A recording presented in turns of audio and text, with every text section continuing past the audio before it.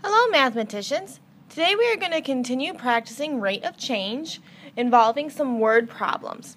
Okay. To do this, we need to pull out our key information and find our two units that we are looking at. So if I look at our first example, it costs $5 to park in a parking garage for 8 hours. For 12 hours, the cost is $11. What is the rate of change? What are the two units we are comparing in this problem? Dollars and hours. Okay? So when I pull out this information, I need to pull out information about the dollar amount and the hours. So, fill some things in. How many dollars do we need? $5 goes with how many hours? 8. What else do we know? How many dollars? $11 goes with how many hours? 12 hours. Now we are looking for rate of change, so I have to see how these units change. So 5 to 11, how does that change? Add 6. And 8 to 12, how does that change? Add 4. Okay. Now when I make my ratio over here, do I want dollars per hour or hours per dollar? Dollars per hour. And I'm looking at rate of change, so I need to look at how they change. That's what I'm going to put in my piece. So how do the dollars change? By 6. How do the hours change? By 4. Let's find our unit rate. How much per 1 hour? Okay, enter that in. Divide by 4. Divide by 4. 1.5. And in terms of money, what does that mean? $1.50, and don't forget to label $1.50 per 1 hour or per hour. The rate of change is $1.50 per hour. Let's take a look at another one. The temperature was 76 degrees at noon. By 3 p.m., the temp dropped to 64 degrees. Find the rate of change. So let's pull out our important pieces of information. What units am I talking about? Temperature and time, or hours. Temp per hour. Let's fill some things in. What was the temperature?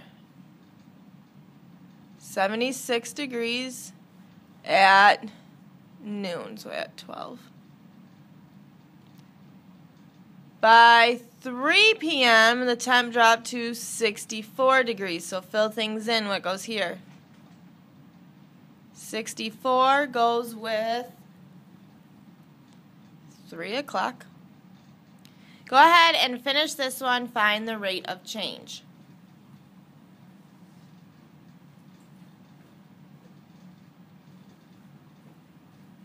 Let's see how you did. How did the temperature change? 76 to 64. How did the temperature change? Go ahead and subtract those if you need to. Okay. This changed by minusing 12, or dropping 12. And the time from noon to 3, be careful on this. Noon to 3 is how many hours? Noon to 3 is 3 hours. Okay, don't put 9, it's a change of 3. Now, do I want degrees per hour or hours per degree when I set this up? Degrees or temp per hour. And we're finding rate of change, so how did the temperature change? Changed by 12 or dropped by 12. And how did the hours change? by 3. Find your unit rate.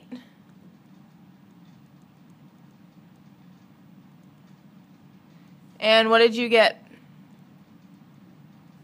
-4, or it dropped. That's all the negative means. Dropped 4 degrees per hour. Make sure you have your label on there. Dropped 4 degrees per hour. Nice job. Let's try another one looking at a graph. Looking at a graph. Alright, so we're talking about songs per day, and it says find the slope of the line. Now, slope is just rate of change in a graph. So, do I want songs per day or days per song? Songs per day. Now, this is 2 days, and up is 15 songs. This point is 4 days, and up to 30 songs. So use that information to find the rate of change. Let's see how we did. How did the songs change? 15 to 30. How did the songs change? By 15. And how did the days change? 2 to 4 is by 2. What did you do next? Find your unit rate. Divide by 2. 7.5. And what does this mean in words? 7.5 songs per day. The rate of change was 7.5 songs per day. The songs changed by 15, the days changed by 2. So the slope of the line is 7.5. Nice job. I have one more for us to look at. Okay. Max read 3 books. 10 days later, he had read 8 books. Find the rate of change. Okay. So, what are the units that are changing? Books